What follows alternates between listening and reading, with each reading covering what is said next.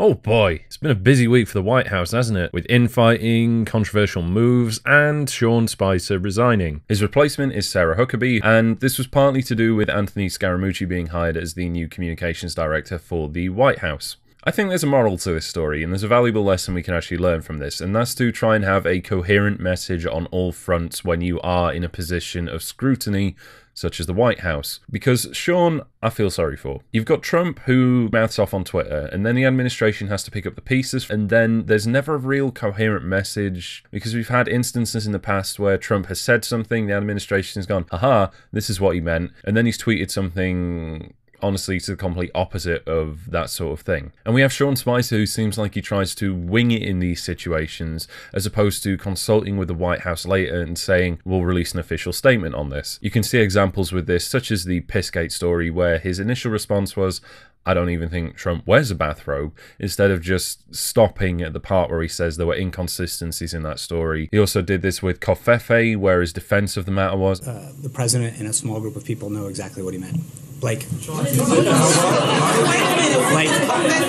And his winging it tends to get him into situations where he makes stupid blunders, such as saying that someone as despicable as Hitler, who didn't even sink to using chemical weapons. And then going with the Obama lawn thing, where there was, him having to defend the statement that Trump had a bigger inauguration crowd than Obama, which was kind of unnecessary. I don't know why anybody really gave a shit. And the list goes on. And the way that Sean Spicer's handled this kind of reminds me of Sam Hyde's paradigm shift. It's entertaining, it's funny, but it's inconsistent, clearly improvised, and kind of worrying that somebody was given that microphone at that level of prestige in the first place. Guys, what's the one problem right now that's not going to be around in 2070? The elderly and the disabled. Because we're just gonna kill them! He looks wrecked, but dude, some of the things you came out with, you just didn't need to. And it's the thing where he tries to wing it for the administration and try and lie and make up things to a room of investigative journalists who are just going to fact check this later and find it out to be false. Honesty is the best policy, and this is another thing we can actually learn from this, where you're honestly just better off telling the truth or just saying, give us a bit and we'll come up with an official statement on the matter. Take a step back, think about what you're going to say, and then do it. Think before you post. And this is kind of why I feel sorry for Sean, but at the same time, I think he was an idiot with his job. The Covfefe tweet and even the Melania Trump plagiarizing Michelle Obama's speech, they could all be examples of Trump's game of 4D chess, where in Trump's book, The Art of the Deal, at page 176, he says this, in reference to having to knock down a few art sculptures to build Trump Tower. I learned a lesson from that experience. Good publicity is preferable to bad. But from a bottom line perspective, bad publicity is sometimes better than no publicity at all.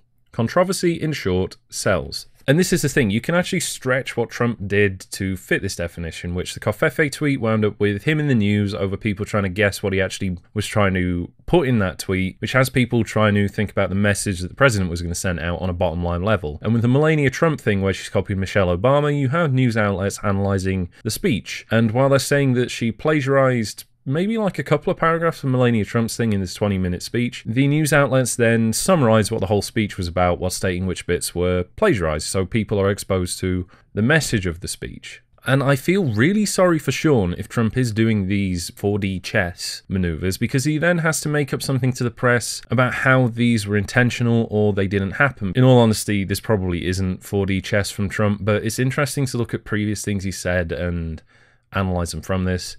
It's mainly places like 4chan, Poll, and R the Donald from Reddit that do point this out. And I bought the book because I'm kind of curious about the 10-step plan more than anything. As a businessman, any knowledge that will help me further my business is useful, but that's a tangent. Might do a book review later because I think it'd be good to compare The Art of the Deal to The Rules of Power. Anyway, back on topic. And before people bring up Clinton, my opinion on whether she would have been better on Twitter or not is that it would have been more managed, it would have been more coherent, but it would have been just as cringy as the happy birthday, this future president thing. And oh god, don't even get me started on that. Tweets like that and articles like this where they say that Clinton had a 99% chance of winning made people complacent, and then with the DNC voter fraud and stuff like that, this contributed to Trump winning the Electoral College because people just didn't bother to try and appeal to rural America, the areas that needed some attention, and do sway the Electoral College, which is kind of why he got voted in. That's a different thing. If I'd have had a choice between Clinton and Trump, I'd have jumped off a bridge. On my way down, I'd have probably also asked, like, how do we get to a point where we have two completely terrible choices nearly every election? And